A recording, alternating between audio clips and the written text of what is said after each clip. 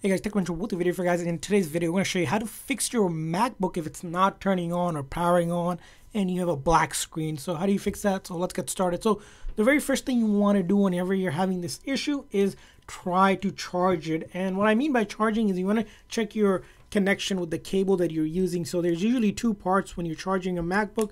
You have this cable and then the adapter as well here for the wall plug. Sometimes either this could be defective or the cable could be defective. So if you have a defective cable, it might not charge. If you have a different cable to try, go ahead and try using a different cable and a different adapter as well to rule out that it's not the cable that's not charging, because now some of the USB-C cables here don't have a light indicator, so it's hard to tell if they're actually charging or not. So the best thing is to try a different power cable, the combination of it, and that may be an easy fix. Now, if you're still having an issue where it's still not turning on or it's black like that, the next thing you want to do is find your power button, right? This is the power button on this one, which is a M1 MacBook, but similarly you'll find the same kind of buttons on older MacBook. You want to press and hold this for about maybe 15-20 seconds or sometimes even longer until you see the Apple logo and the loading screen pops up. Just keep on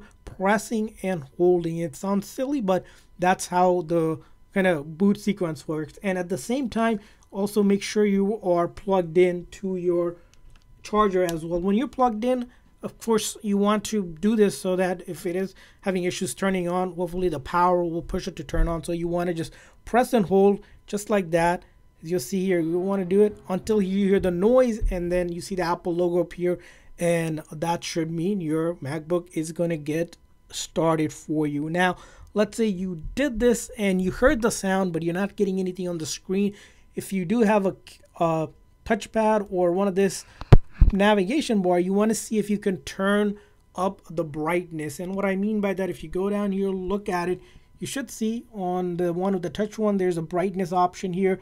You can just press and hold to get the brightness up as max power as you can. And if you have a physical button, there should be one that looks like that, where you want to try to bright the screen up, because it may be very low light that it's hard to see, or completely turned off, because if that's the case, your MacBook might have made a sound and it's turned on, but as you can see here, it could look like it's not turned on or it's dead. So you want to go ahead and try that out. Now, if you did that and you're still having issues, the other thing you can do is, if you heard the sound when it turned on, it's still black, and you turned up the brightness not showing up, is connecting to external monitor. So if you have external monitor, take the cable and then connect it to that external monitor. See if you can get display. And if you can get display, that means there could be an issue with your actual screen. If you're seeing the display on the other side, and you can use the MacBook like you could on a normal basis. Now, after you have done that and you're still not getting anything, there's no sound, there's no display, even with the external monitor, now it's time to try to reset the PRAM and the NVRAM. Now, on a newer MacBooks with the M1 chip, now if you have those models, they get reset automatically, so there's not much you can do. But if you have an older MacBook that's Intel based, you can actually follow this set of sequence on your keyboard. So I'll show you the keyboard sequence that you want to follow. So pointing down at my keyboard here, so you want to do is this keyboard option here. You're going to locate the command and the option here, these two buttons, and then the P and the R. So you could do command option, right? Command option, this might be easier,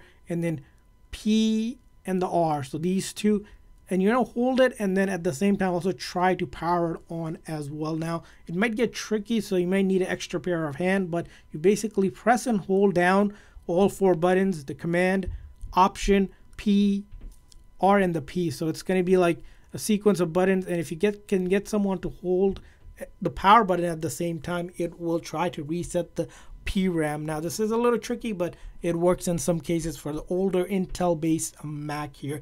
Now, if you did that and it's still not working, now the next thing you can try to do is resetting the SMC. Now, on the newer MacBook, again with the M1 chip or newer, later there is no SMC, so you can't really reset that. Now, for Intel based MacBook, the older one, the way you do it works slightly different from that of PRAM reset. So what you'll do is, this time you'll locate the shift key right here. You want to do the shift and then you want to do a control, so shift control option, so shift control option, and then the power at the same time. So you want to press shift control option and then the power, and then at the same time you're going to press and hold and then release at the same time until you see a light flicker on either the cable or the screen, and that means you have done a P or a SMC reset, and that may help your MacBook boot up and maybe working. Now, after you have done that and it's still not working, you may need to do a recovery of your MacBook. Now, the recovery process is a little bit longer, and the way you do it is there is a tool called Configurator, but you'll need another MacBook in order to connect it and then try to restore it that way. But here, that's another video we'll cover on how to do that, because that takes a little bit longer.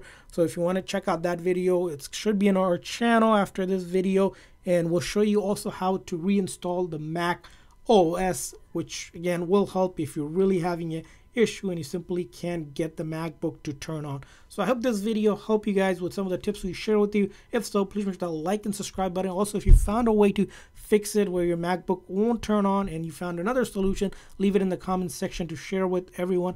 I hope this video was helpful. If so, please make sure to like and subscribe button. Thanks for watching, guys. See you guys next time.